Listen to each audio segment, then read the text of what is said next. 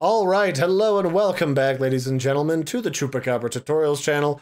I'm your host, Larry, and today we're talking about the updated guide on how to connect your PS4 controller to your PC via Bluetooth. And we'll need your controller, some software, and a safety pin or a paperclip or a long pointy pen of some kind so that we can reset this. So what we're going to do is, first we're going to reset your controller so it's not trying to talk to your PS4, because then it won't want to talk to your PC at all. And on the back here, on the right side, when you're looking at the back, is a little hole underneath the light bar, and inside of there is a button to reset your controller. Just take your safety pin, pop it in there, and you should feel a button get pressed, and hold that there for around 10 seconds so that the controller is fully reset. If there's a light on the back, you'll know you pressed it because it'll go out. And then after you've counted to 10, just take the safety pin out, and your controller is ready for the next step. Then on your PC, open up your settings panel, and you should be able to find a connected devices, Bluetooth devices button, and that'll take you to Bluetooth and other devices along with your printer and other stuff. But we just want the Bluetooth devices, and here at the top of this little window, you'll see the Bluetooth is on. Make sure it's on to start out with, and then click on the plus symbol at the top. This will open a pop-up window. To add a device, we then want to press Bluetooth at the top. And this will start searching for devices that your computer can connect to. So to get it so that it finds your controller, we're going to press the PlayStation button and the share button simultaneously.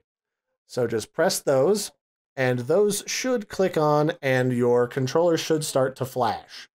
Once it flashes, it's discoverable, which means it'll show up on your computer. And there on the screen, you can see it popped up wireless controller input. Just click on it. It should automatically pair from here, and then you're all done. So now we just need to set it up with some type of driver so it'll actually behave itself when we plug it into a game. In this case, you have two options. Well, three actually. The one I'm going to show you today is DS4 Windows, and if you have Steam, Steam's got built-in drivers, so you just plug it in and go. So let's do that next. All right, now once we've got our controller paired, we need to hook it up to some kind of driver. Now the first program that I'm going to show you is called DS4 Windows, and this is a program that's been running around for a while. There's two versions of it. There's the old version that we don't want to use anymore, and then there is the newer version. The version that you want to find is the one listed under Ryo-chan, RYO-chan 7, and it should be available on GitHub. Once you click on the page, you'll be greeted with a little website that kind of explains to you what everything that this driver can do. Essentially what it's doing is it's convincing your computer that your PS4 controller is actually a Xbox controller, because Sony never really released a standalone driver for this bad boy. So once you're ready, go ahead and click on the big green Download Now button at the top, and this will take you to the GitHub repository where this thing is actively updated. And at the time of me making this video, this was updated 18 days ago. So find the version that you want. I would recommend for most modern computers, you want the X64 version, the 64-bit version, and just go ahead and grab the zip version.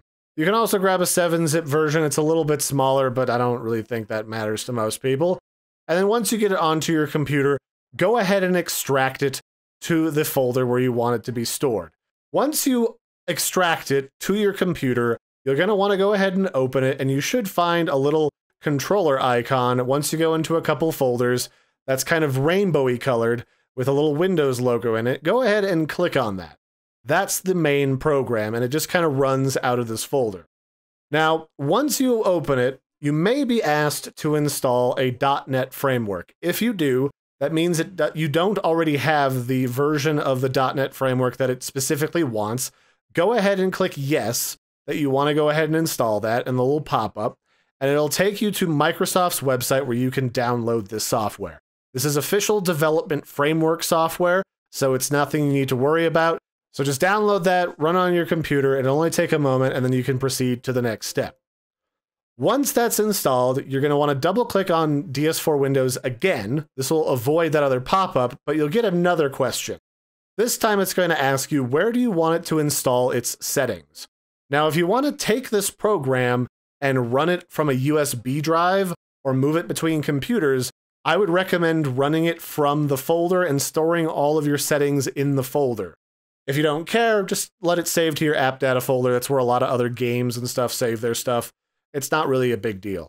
It'll overwrite it if you install a newer version of it anyway, so again, it's just your personal preference.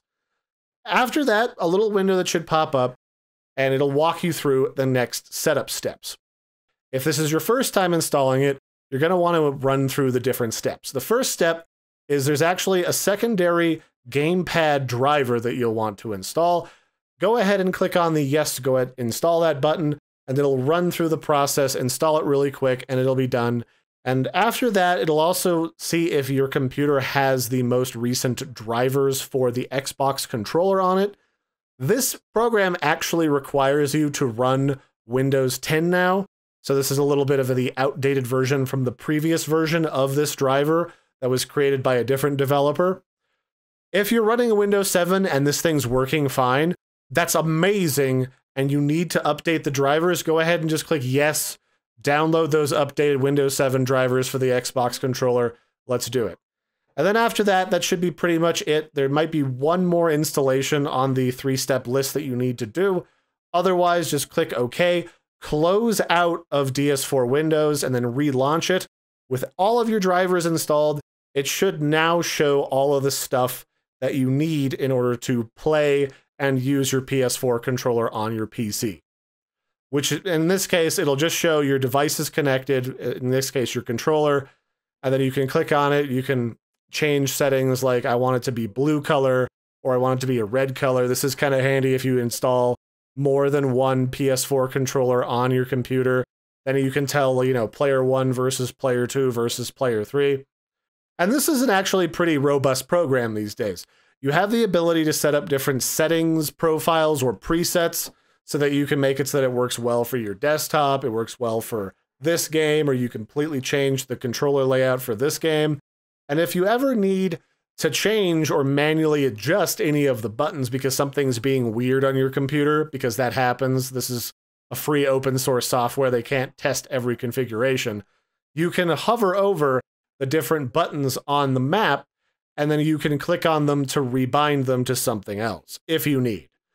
And if you find yourself wanting to use this program a lot to run your games, you can even go into the settings and you can set it up so that DS4 Windows will launch whenever you launch Windows. So you restart, it'll restart with Windows, and it'll be sitting there ready to use so that you can just get to gaming and you don't have to like manually go find the folder and click on the driver again.